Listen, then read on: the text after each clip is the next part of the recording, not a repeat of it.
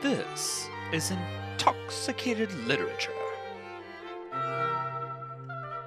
Hello! Welcome to Intoxicated Literature. I am Daniella Drake. And I'm Evelyn Crow. And tonight we are talking about Nettle Bone by T.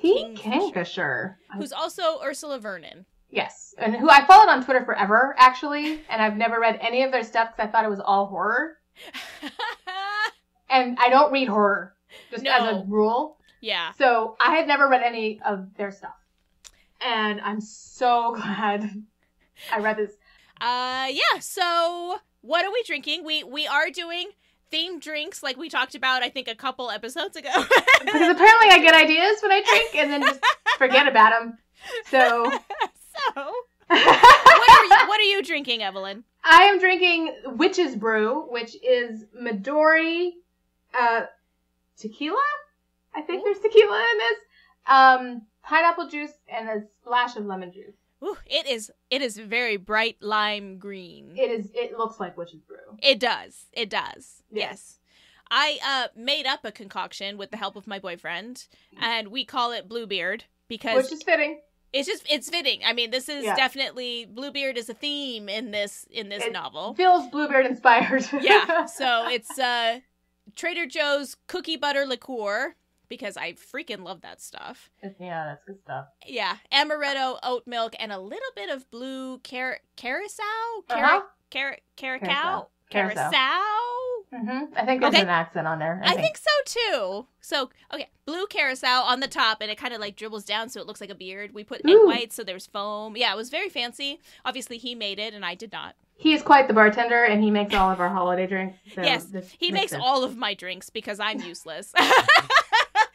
Left to my own devices, I'm like, this would be great, and I just start pouring stuff in, and it is not great, let me tell you. I had to make my own drink, so... Yes, but you made a super batch.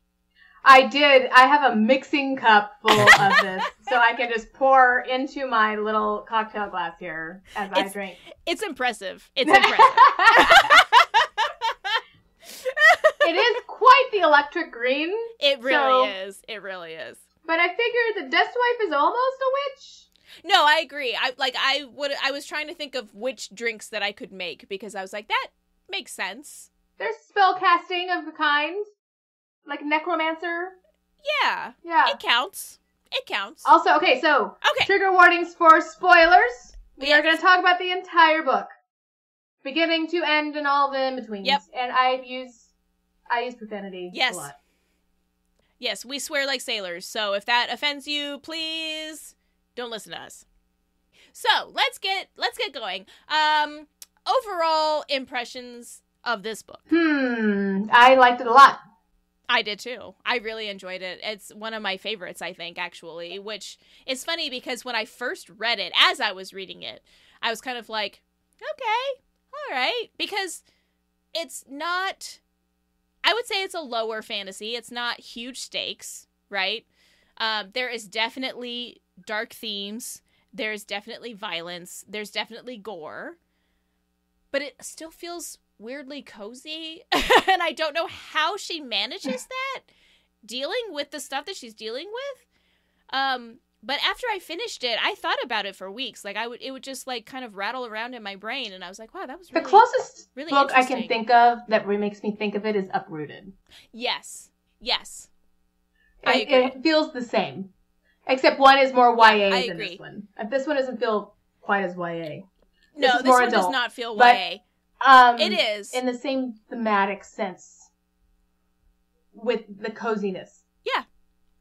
Yeah, I agree, where it's dealing with kind of darker themes and kind of not great things are happening, but there's enough humor and there's enough, I don't know, like the characters are so kind and good, which I think is a staple of kind of the cozy genre, that I think that it just gives that vibe of like, you know, reinforces your faith in humanity a little bit. I really enjoyed it a lot. I liked the world building.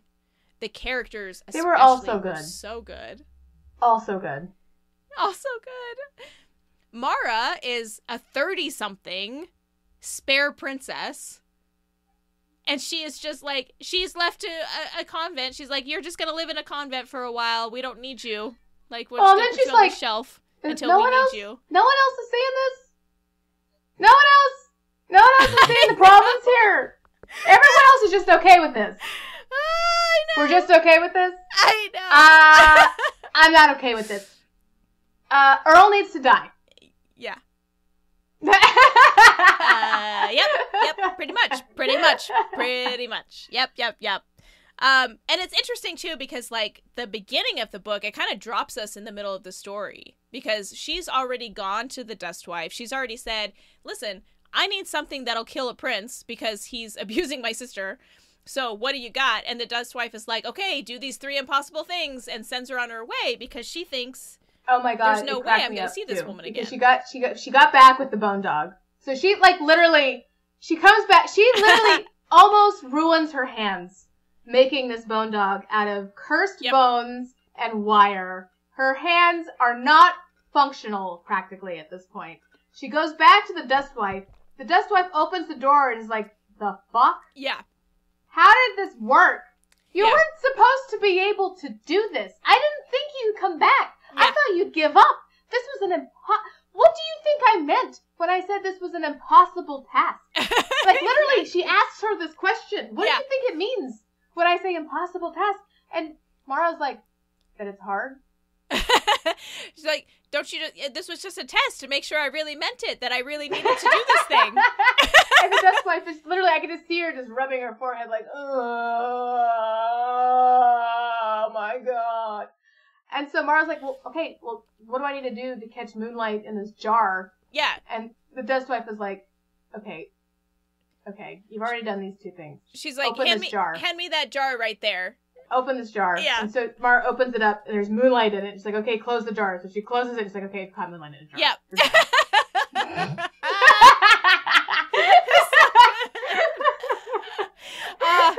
Love it. And Mara's like looking at her like, what? Yeah. I love it so much. But I love it too. Okay, let's backtrack a little bit because okay, so it drops us in the middle of the scene. Mm-hmm. It drops us in the middle of the story, which is interesting to me because especially with like fairy tale stories, it's about the journey. So like not starting at the beginning was such an interesting choice. And at first I didn't love it. Like it took me a while to like kind of like figure out what was going on and get into it. But I mean, not that long. It was like a chapter and I was like, no, I'm in it. This is good. Because this is how I write stories, though. This is literally how I write stories. My beginnings are always like this. When I start something, it is always in the middle of the action. I do not. I like to start with like the decision of, oh, I have to do this thing. Like this is okay, I'm doing it. I'm going to do it. It was an interesting choice, but like then it kind of intercuts with her childhood and how all of these events came to pass and how she ends up sewing a cloak from nettles and building a dog out of bones because such a weird thing to do. And you're like, why do you need these things? This is so weird. Mara spends a lot of her life being told that what she does is not okay. Yeah. Her mother is saying you're not political enough. Her sister is saying you have to be quiet. But which is funny to me because she's so shy and reserved and unsure of herself for so much of her childhood. Like she is not comfortable. Well, even at the convent, she goes to try to clean out stalls and stuff, and the nuns are like, "What are you doing?" She's like, "I gotta do something." She's like, "No, you don't." I can't just sit around. I'm literally just sitting here. So she spends a lot of her time being told, you're not doing what you're supposed to be doing. She's like, what am I supposed to be doing? So she's literally being told all of her life that she is crazy, stupid, not good enough. Like literally being told by all her the time. Parents, by her sisters, which is the point that I want to make because they pack up her middle sister, her next oldest sister, Kanya. Kanya? Kania? Kania. And she goes off to marry the same prince. And they go to visit her, and Mara sees kind of how she's living and how afraid she is of this Prince Vorling, who turns out is a dick. I mean, just really a terrible person. Terrible like, person. really bad. The worst. Yeah. So, like, the worst. Yeah. And it's funny because when I saw him, I immediately thought of the portrait of Dorian Gray. Me too! That is exactly what I like, thought. Yes. Instantly. Instantaneous. Yeah. Instantaneously thought that, okay, there is a picture somewhere that is old and crusty. 100%. That is what I also thought. So I feel vindicated. And validated and all of those things. Because I had the same exact thought. Like, literally thought that. Totally. And I'm kind of disappointed it didn't go that way, but I really... That's where I thought it was headed, though. But, yeah. Well, excellent red herring. Yeah, absolutely. I really thought that's where it was headed, and then it goes in a completely different direction. But yeah, so Mara sees how her sister is living, and no, I'm not putting up with this. This is not okay. Someone needs to do something. Yeah, Mara's like, you know what? I am in this convent, but who says I have to stay there? Exactly. Like, she's not a nun. She's not a nun. She never said any vows. Nope. There's no guard. There's no one forcing her to be there. And so she just says, well, fuck this. And she leaves. Yep. And she goes and finds the Dust Wife. And she's like, hey, I need to kill a prince. And the Dust Wife is like, the fuck you do? The Dust Wife is like, I don't want to do this. Yeah. I just want to sit here and raise my chickens. I know one of them has a demon inside of it, but I can deal with that. Yep. But couldn't put it in the rooster because that's how you get basilisks. That cracked me up. Mara's like, why is there a demon in the hen? And the Dust Wife was like, well, I can't put it in the rooster. That's how you get basilisks. I know. Like, that's her answer. Such a practical response. I know. It's so good. I loved the Dust Wife. I thought she was so good. She was so sassy. And I loved it. But yeah, she's like, I'm just going to give this woman 3 impossible things. She's never going to be able to do them. I will never see her again. And this is what she did. Like, when people came to her for things that they needed or wanted, she'd be like, do these impossible things. They're like, well, I can't do that, so I guess I don't get this thing. Well, and Mara's like, nope, I'm going to do these impossible Mara's like, things. I am just fucking determined. I'm going to do it. And the Dust Wife is like, well, shit. Yep. Fine. And so they go off together. Like, the Dust Wife is like, I'm going to bring my chicken that's possessed because I can't leave it here. Mara's like, you said to give me the tools. And the Dust Wife was like, I'm your fucking tool. Yeah, exactly. She goes, it's me. I'm the tool. Let's go. God damn it. And she's like, but why are you bringing your chicken? It's like, well, it'd be rude to leave someone else to deal with it. There's a demon in it. Yeah, she's like, I can't just leave it here unsupervised. Someone's got to take care of it. It's so good. I love her so much. I know. The Dust Wife is like my favorite. I love her so much. I know. So good. Oh my god. So the Dust Wife takes Mara to the Goblin Market. The Goblin Market. Because they're going to get a moth that is going to lead them to what they need. Yes. And this is where they pick up their next companion as well. Fenris! Who is Fenris. He's a knight. After the tooth extraction. Do you remember the tooth extraction? It was upsetting. Yeah, I was just going to say, it was very upsetting. I didn't like it. It was like a pelican or a stork or something, too, which was also and at first weird. I thought it was just going to pull the tooth out, but that's not what happened. Every tooth in her mouth, like, vibrated in a very upsetting way. It was probably the most upsetting scene in there for me. I think so. Which is amazing. Yeah. I didn't like it. I was not happy with that. No, I didn't like it. I think the tooth scene was the most of all the scenes. Yeah. I didn't enjoy that scene. That was the worst ones. But she does it, like Mara decides she has to save this guy because he's not being treated well. She's like, I can't. Well, he was essentially a slave. He had a collar on. He was just in the back, she was like, I can't just leave knowing this guy is going to be here for however long being a slave. Like, this is not okay. Again, she's just like, nobody's going to do anything, so I'm going to do it. You want one of my teeth? Fine. Great. So, was... Yeah, so Fenris goes with them, and the moth takes them... Where does the moth take them? It takes them to a safe haven, doesn't it? No. Oh. It doesn't. The moth takes them to Fenris. Oh, that's right. The safe haven is later. Yeah. The safe haven is from Agnes. That's right.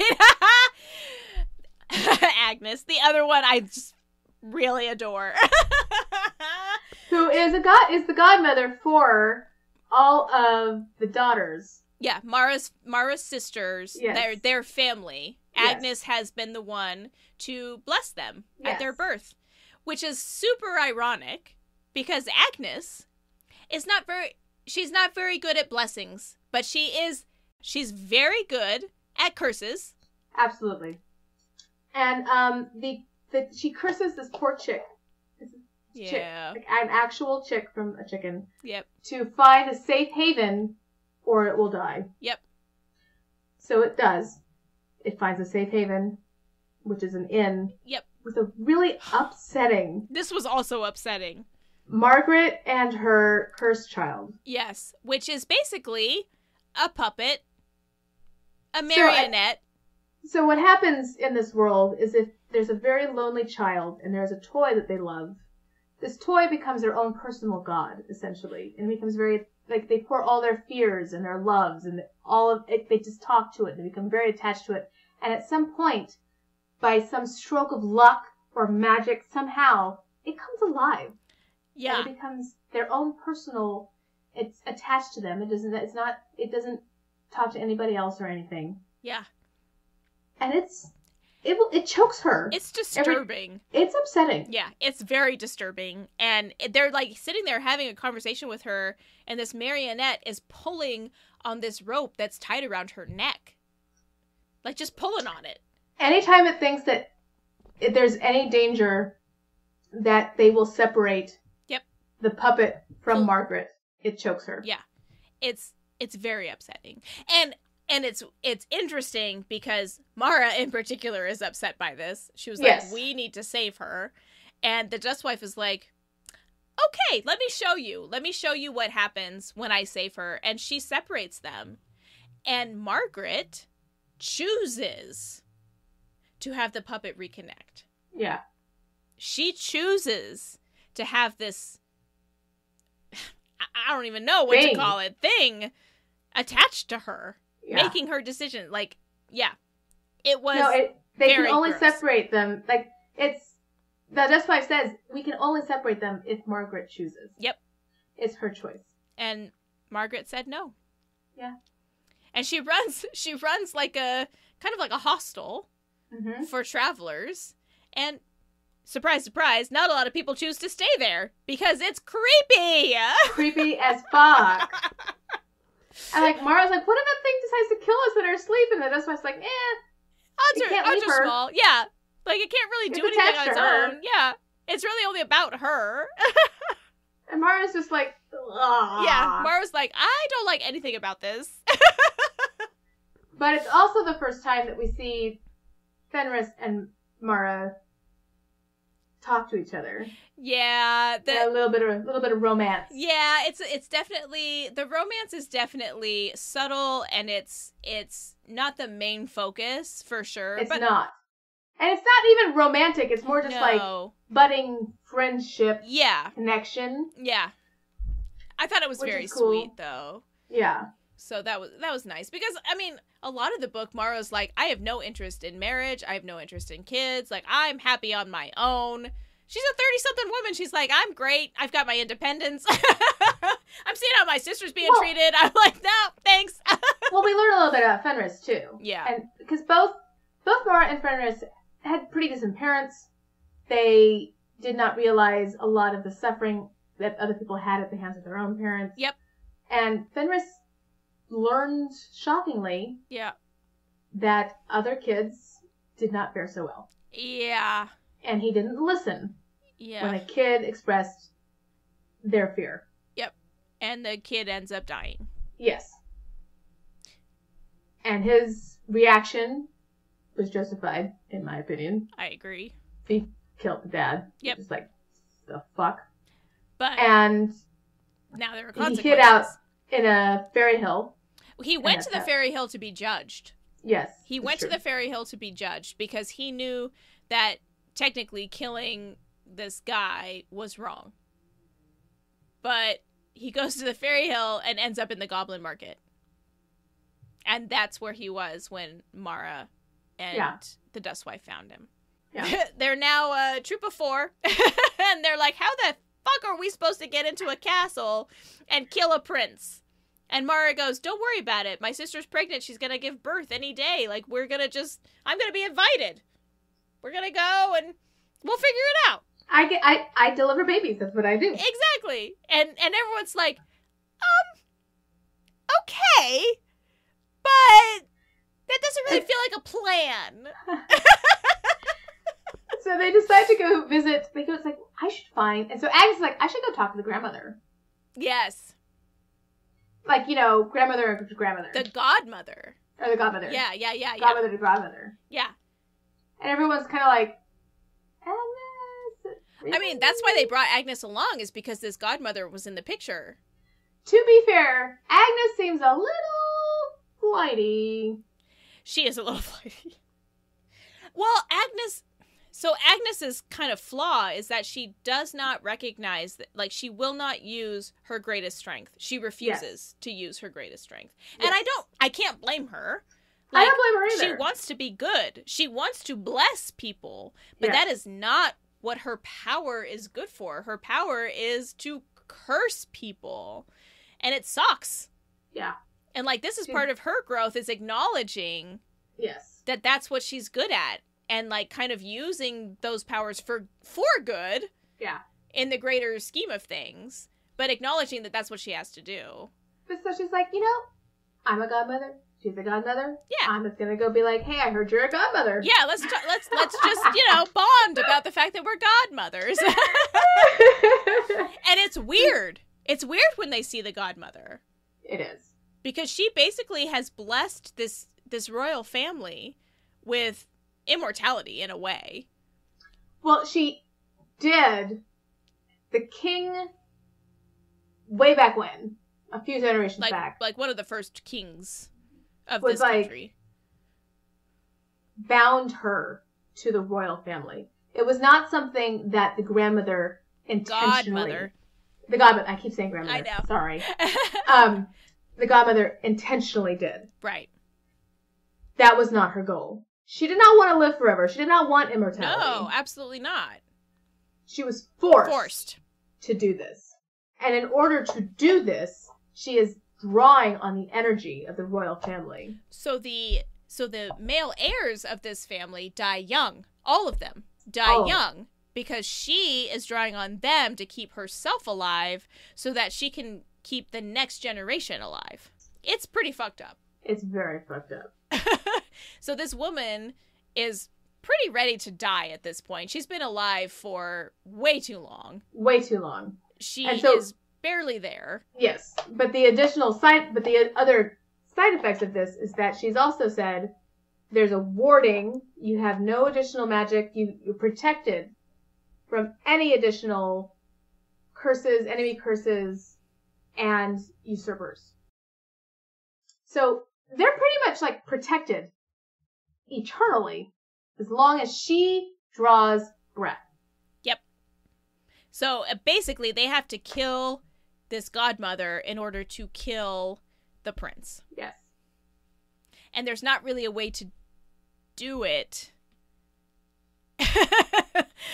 So they go to see this godmother, and she basically is like, I don't really want to be here either. Like, I hope you figure it out. But at the same time, she draws Mara into this conversation about this tapestry, and Mara's like...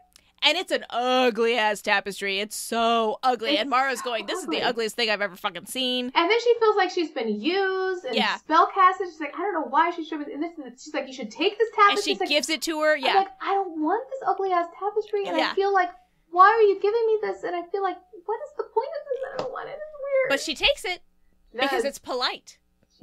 She's polite. Yep. She's like, well, I guess I have this ugly-ass tapestry now. Yay! I don't know what I'm going to do with this tapestry. It's fucking ugly. Thanks. Yep. And so they leave this godmother, and they're kind of, like, reconvening, and they're like, what do we do? Like, how can we find answers for how to break this bond between the first king and the godmother? And the Dustwife is like, we have to talk to the first king. Yeah. I talk to dead people. I talk to dead people. That's what I do. Like, I basically am a grave witch. Like, I'm your tool, man. Yep. Let's go. So they go into the tombs underneath the castle. The crypts. Where the royals are buried. And they encounter the thief wheel. Which made me think of Labyrinth. Yes, 100%. Absolutely. Me too. I don't know if that was intended, but all I can think of was Labyrinth. Me too. And most people manage to evade it except for Mara. Mm-hmm. And Mara gets kind of scooped up in this thief wheel that's down there to make sure that nobody who's unauthorized is down there, basically. Well, this is after, though, they find the really irate mistress of one of the kings. And then, because Mara's separated now, because she was in this thief wheel situation, she realizes the tapestry actually has a secondary purpose.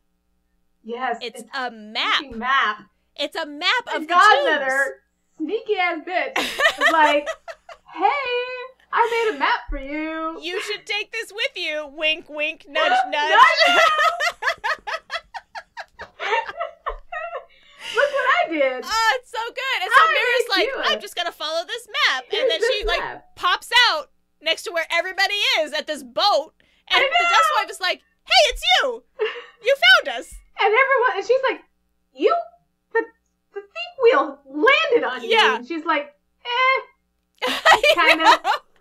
Yes, but this was the thing, is that because Mara wasn't there to steal, I think it let her go, or something like that, right? Yeah, she wasn't something a thief. where, like, yeah, her intentions were not to take anything. Like, she was like, I literally don't want anything from here. This is like, I don't want to be here either. I really don't want anything, guys. I really don't want to be here. And so it just kind of spits her out, like, well, okay. She's just finding loophole after loophole after loophole. Mara is literally, swear to God, I'm not here to steal the gold and silver. I could not care less. I don't want what everybody else wants. I just want to kill the fucking ghost of the king, okay? I don't want to steal anything. I am the black sheep. I am not like everybody else, okay? Exactly. Oh my gosh. So good. I love it so much. And like, she finds herself in these situations and she's just like, no, but that's not what I want. And they're like, oh, okay. You're free to go then. Yeah, whatever, okay. Oh my God. Oh my God. So they find the king. Yep. And he's all old and crusty and bitter. Yep. As an old white man is. Yep. He was the boomerest of boomers. He was. Such a boomer. He really was. If you could just, like, take the essence of boomer. Yeah. And put him into the ghost of that king, that's what he did. Yep. Agreed. Yep. Nailed it. Yep. And the Dust Wife yelled at him a lot. Yep. And then made him go. Yep. And then the godmother showed up. Just showed up. Yep. It's like, well, I felt him go, and I thought I'd come and say goodbye. Yeah. Yeah. And you're just like, okay. I thought I would like some tea before I go. And you're just like, what the fuck? Like, she's literally falling apart. Yeah. She's literally, like, pieces of her are falling off. At this point, I'm getting, like, Dark Crystal vibes. Yes. It's like literally all of my childhood movies. In one book. Yep. Like, totally Dark Crystal vibes. Yep. Like, she's just falling, like, pieces of her are falling off. There's just bone underneath. Yeah. And she's like, Agnes, could you hand me some tea? And Agnes is like, of course. And Agnes is crying. Yep. And I'm just like, whoa. I know. Yeah. And then she dies and just falls apart. And it's sad, but it's not. Like, it's sad because she was forced to do this thing and live for so long, and you're just like, oh my God, that was horrible. But then she finally dies, and you're like, well, it's sad that you didn't get to live your own life, but I'm happy that you're now not here. I'm happy that the curse has ended. Yeah, you're free now, which makes me happy. I didn't know her well enough to be sad, personally. It was bittersweet, I felt like. Yes. Because of the lost potential. Also, Like, it's just a pile of dust on the floor. It's kind of weird. Yes, that too. Yes, that was like Buffy vibes. Yes. Yeah. I'm still getting like Emperor from Dark Crystal vibes though. No, too. that's So fair. That's fair. Yeah. It was a little weird for me. Yeah, it was. It was. But then they're like, well, I guess now we can kill the prince. Yeah. So now they're like, okay. They go upstairs, and now at this point, Kenya or whatever her name is, the sister has had a baby, is a healthy baby, and everybody's celebrating. It's the christening. Except for Mara, who knows they are now on borrowed time. Yes. Because now that she has delivered a healthy, happy baby, her sister's life is in real danger because he doesn't need her anymore. Mm-hmm. And so the timetable has moved up significantly. Like, they do not have time to fuck around anymore. Like, it is like, and, now like, or she's never. up by her sister just like, you need to shut up. Yep. You don't say anything. Yep. I know more than you do right now. Yep. And you do not say one word. One word. Not one word. And the prince is like, where is the godmother? She needs to be here. Yep. What is happening? And he's pissed off and yelling. And he's pissed off and yelling like men do. That's how he does all the time. And Mara's like, oh, it's all fine. Great. The godmother's here. And then fucking Agnes pulls out her evilness like fucking Maleficent. Yep. And transforms into this giant being with like green eyes of fire. Yep. Like, comes storming into this amphitheater. And like everyone's like, ooh, and Borling's like, who the fuck is this? Yeah. And Agnes is like, I will bless this child. And all evil and like creepy. And Mara's like, oh look, a godmother. Aren't we lucky that this godmother showed up? and her sister's like, in history. Are we? And Kanye's like, the fuck is happening? And Mara's like, shut up. Just go with it, okay? and then, because everyone's looking at the big green-eyed monster over here, Fenris was just like, I stabbed thee. Pretty much. He just walks up to the princess like, you're dead now. I know. And stabs him. I know. And the princess like, haha, you can't stab me. And then he's like, oh wait, no, that actually doesn't feel good. He dies. And he dies. And everyone's like, what? Yeah. But then they arrest Fenris. They do. They do. Now, this was actually one of the most realistic things Agreed. of this book. Yeah, I agree. Because in, like, other fantasy novels, people would be like, the queen gave a pardon, and he was released or whatever. That's not what would fucking happen. No. The sister goes, she's like, yes, arrest this man. He killed the prince. I sentence you to being buried alive in the tombs. Get down there, fool. I know, because that's actually what would fucking happen. She has to secure her place as queen. And in 100%. Order to do that, she has to condemn the king's killer to death. That is actually what would have to happen. But she's smart enough to know that if he is buried alive, quote unquote, in the tombs, they can get him out. Yeah. I mean, she's not stupid. Yeah. So she's like, yeah, I'll just bury him down there. Wink, wink. Like, go get him. Like, she's like, Mara, go get fucking Fenris. Exactly. And she solidifies her power, and she becomes queen, and it is fucking awesome. Go women. Yeah. Go women. Yeah. So good. It was amazing. It was so good. And then the Dustwife and Agnes end up living together, and it is adorable. Bickering and old ladies. I love it. It was so amazing. Oh, so good. So good. It was awesome. I know. I love them. They're so funny. And Fenris and Mara end up together. Yeah, it's very sweet. At least we assume. Yeah, it's very sweet. I kind of feel like this is like a T. Kingfisher kind of thing, because in Swordheart, which is another one of her kind of cozier books, it's the romance is there, but it's like just kind of underneath it. It almost feels like an afterthought. Romance is not something that has to be the forefront of everything. No, and it's just sweet. It's just a sweet little addition where you're just like, oh, I'm so happy they found someone. Like, they're not alone anymore. And it doesn't need to be more than that. Like, that's fine. That works for me. And, it's so often, and I know in a lot of, like, I'm on Book Talk a lot, and people put so much focus on the romance aspect of it. Mm-hmm. But part of feminism, part of independent women, is the fact that you do not need a partner. Exactly. To do things. Yeah, exactly. And a partner's fine. There's Absolutely. nothing wrong with having a partner. Absolutely not. And it took a group of 4 to do this. Yep. But it should not be. The romance aspect does not need to be. No.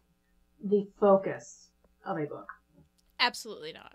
I agree. I loved how this book handled all of it, to be honest.